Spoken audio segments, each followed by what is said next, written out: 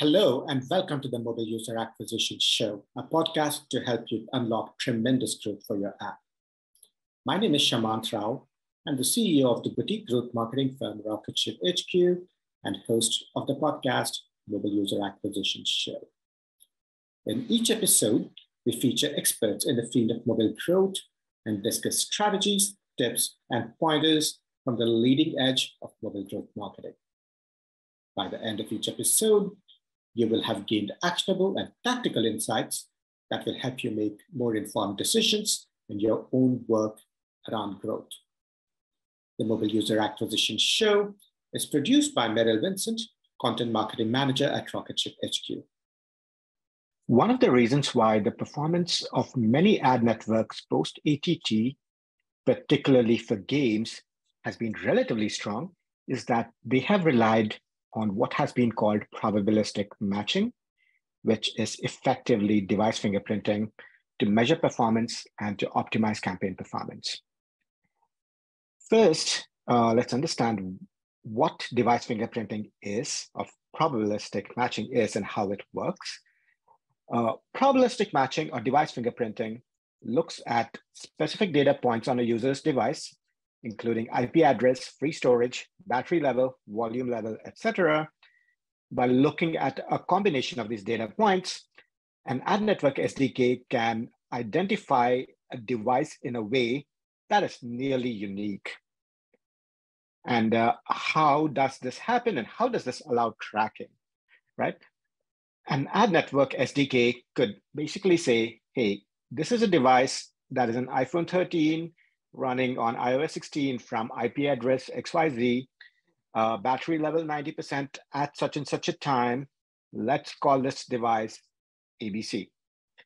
I see the device ABC with these specific characteristics, saw an ad impression today, and I also noticed that a device with very similar characteristics or the exact same characteristics made an install and a first purchase today.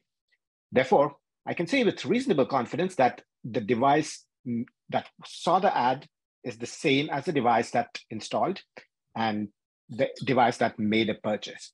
Therefore, I'm going to attribute this install and this purchase to this campaign. And I'm also going to try to target more users with the same device characteristics as this particular device, as they're more likely to purchase. So that is how device fingerprinting or probabilistic matching has worked.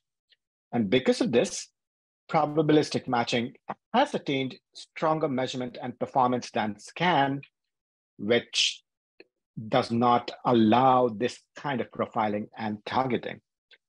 But this probabilistic party is going to end soon. Why? Because of the privacy manifest that Apple introduced in this year's WWDC.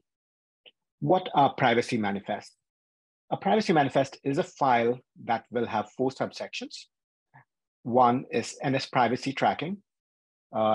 This is a yes or no Boolean, which is does an app or SDK use data for tracking as defined by Apple.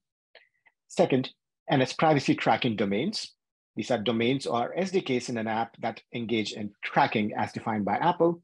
If a user has not consented to the ATT prompt, any network requests to these will not go through. Important to note. Number 3, NS privacy data collected data types.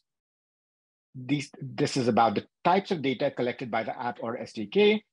The 4th is NS privacy accesses API types. API types. These are the APIs accessed by an app or SDK that are restricted or require reasons to access this data. Right, so as you can tell, this is very much a privacy profile of an SDK, which is present in this file that is called the privacy manifest. How does this kill fingerprinting? Now, Apple is also going to announce a new list of third-party SDKs that it calls privacy impacting SDKs, which must include a privacy manifest file and a code signature from the SDK developer, right? And these are very likely ad network SDKs that have already done some kind of probabilistic matching, and they have to include a privacy manifest file where they have to declare why they're accessing this device data, this fingerprinting data. So if you have an ad network SDK that is deemed by Apple to be privacy impacting, they have to be declaring why they're accessing this data. So obviously the onus is on the SDK to report truthfully, and technically they could lie about their reasons for accessing the data. They could say, oh, they're accessing battery levels or OS versions for personalizing the user experience and not for ad targeting. But they are accountable for consequences, and so are you as a developer that is using this SDK. And the consequences could include rejection of the app from the app stores. According to Apple's documentation, and I'm quoting, if you determine that the domains your app connects to are using data sent from your app to track people, declare them in your privacy manifest, and ask for permission to track under the App Tracking Transparency Framework. Yes, so you can track these users via these SDKs if the users have consented. The other section of the Apple's documentation is the operating system blocks network requests to declared tracking domains when the user has not granted tracking permission, which means if a user has opted out, the operating system is going to block any requests that these SDKs are going to send out. All of this is to say that if there is an SDK that is declaring privacy manifests as doing probabilistic fingerprinting, then it's not going to work if it tries to track opted out users as it might be doing just now, right? You're not even going to be technically able to track these users. And of course, the SDK could lie in its privacy manifest. It could declare incorrectly. It could say, hey, I'm not actually doing tracking while I am. Then there is a chance the app could get disapproved, right? Especially if the app is deemed to be private, if the SDK is deemed to be privacy impacting.